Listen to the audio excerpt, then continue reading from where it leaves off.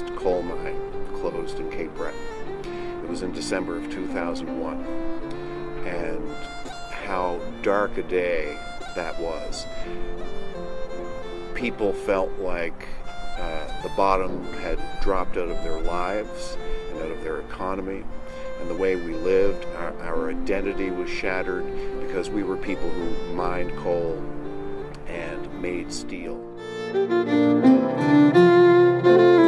Miner's life is like a sailor's board a ship to cross the waves. Every day his life's in danger, still he ventures being brave. Watch the rocks, they're falling daily. Careless miners always fail. I was born in Ireland in entirety at my birth. Economic development is certainly our top priority, but a close second is the experience and the lifestyle that Cape Breton can offer. Young people don't want to just work here and have a good job. They want to live here, grow here, develop here, raise families here.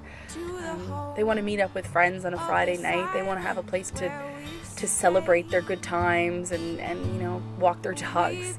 And if we can't sustain that, then that's when they're going to go elsewhere. As we grew, those industries up and died. The majority of my friends who I grew up with here now don't live here anymore. They're in Halifax, the west.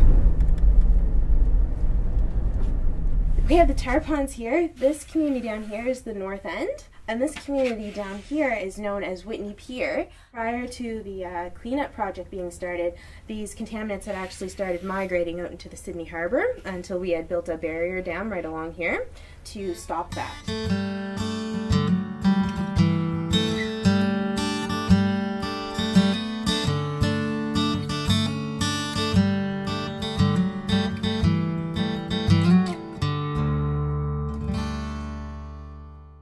You know, this is the place where the co-op movement was founded nearly a century ago, where people decided to use what they have to achieve what they don't have. We're starting to remember that part of our past now, and I see it when government agencies, funding agencies, First Nations, municipalities, private sector companies get together around one table at the project I work with and talk not about their differences, but how to get things done. The couple of hundred people that were there were asked to write what their dream for the future or their life was. Less than 2% had anything to do with a material item. All of them seemed to be prosperous wishes for the future. Here we are now with this open hearth park where people have a new place to meet. And for me, it represents a renaissance in Cape Breton. It's not just a cleaned up environmental mess.